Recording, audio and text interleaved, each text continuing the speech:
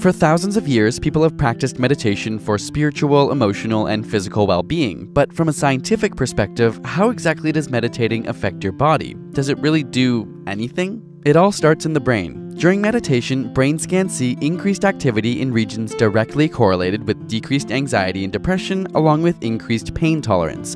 The default mode network, in particular, is activated when one's mind is at rest and not focusing on the outside world, and has been found to improve memory, self-awareness, and goal setting. Want to be more caring to your friends and family? When scientists compared the brains of Buddhist monks to new meditators, they found the region of the brain associated with empathy to be much more pronounced in the monks.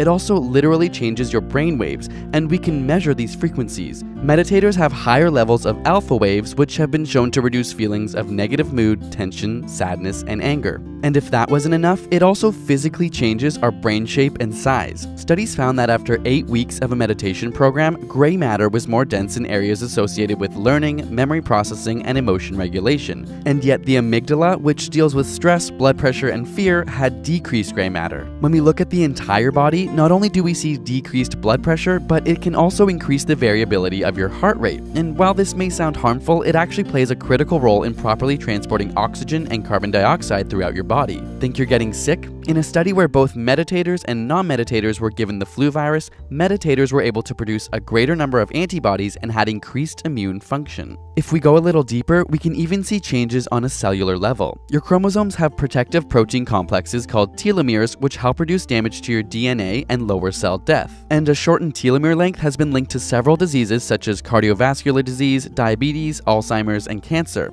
Amazingly, when cancer survivors completed a meditation program, their bodies showed significant increases in telomere length. It's believed that psychological intervention, particularly decreasing stress, has a direct effect on the enzyme telomerase, which has been shown to counteract shortening by adding DNA to the shrinking telomeres. Of course, meditation is not a substitute for other medical advice or a healthy lifestyle. We don't want you leaving this video thinking it will cure cancer. But much like hitting the gym can grow your muscles and increase your overall health, it seems that meditation may be a way of working out your brain with extra health benefits. And since your brain controls, well, all of you, why not relax and say, every once in a while?